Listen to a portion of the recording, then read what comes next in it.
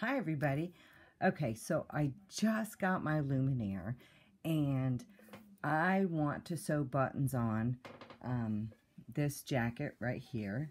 Okay, and you see I had to take them off because I went ahead and lengthened the jacket, so I need to move the buttons down here.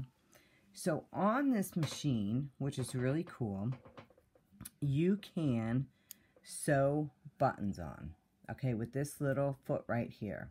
Okay, so I'm going to go ahead and I'm going to take my button and I'm going to put it right in here. Okay, now this is a 4-hole button. All right, so I'm going to put it in just like that. Okay, I want to do, for me, I'm going to do the furthest buttons out. Okay, so I have 2 more holes on the inside.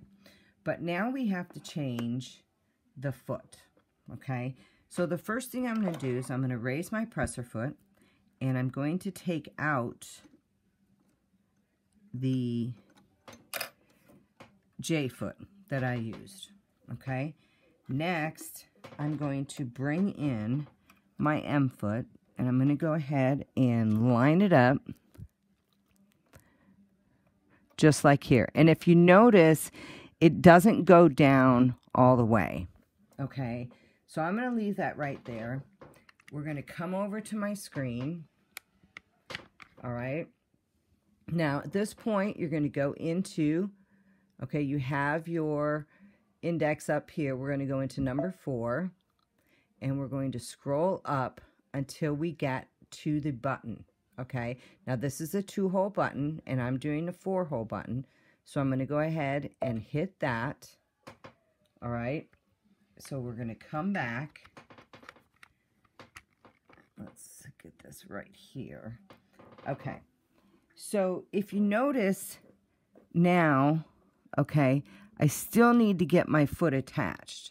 So if I go ahead and I press down on my foot here, it's going to come right down onto the button. So I can go ahead and lift that up.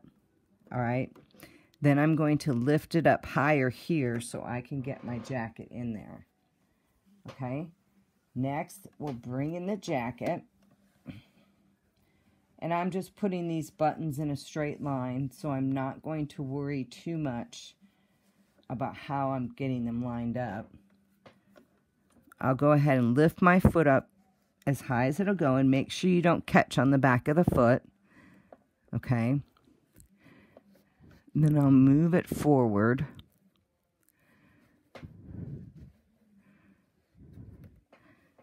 And right there, back it up just a little.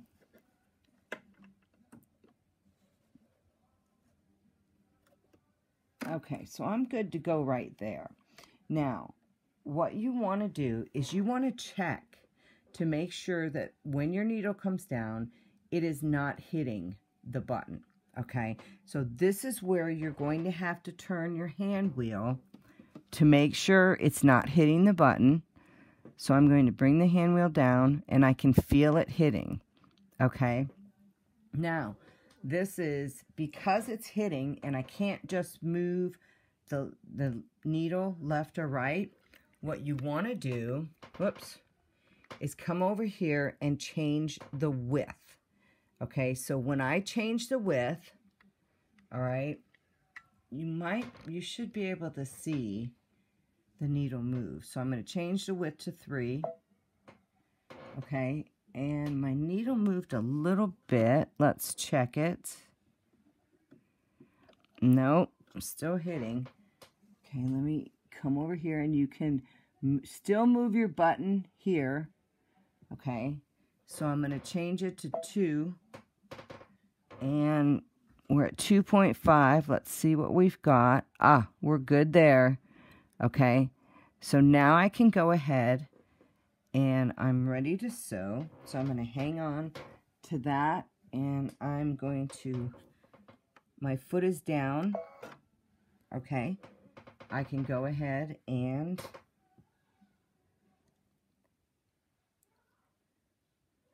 oops, can't find my foot pedal.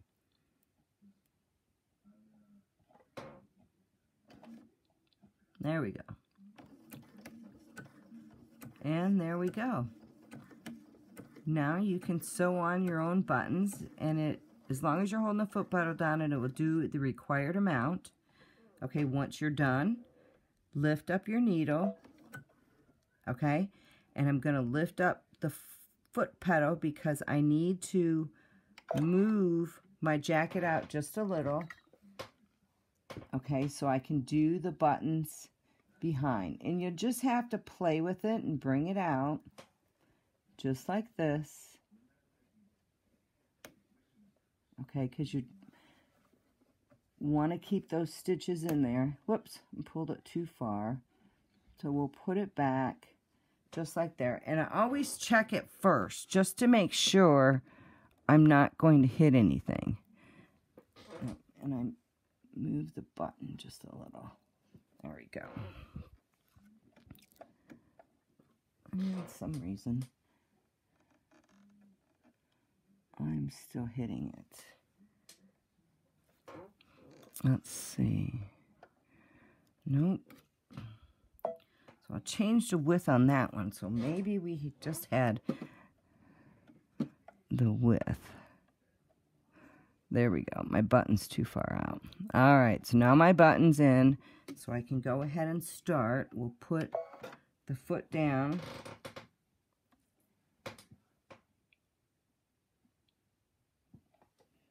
And I think my foot pedal is too far.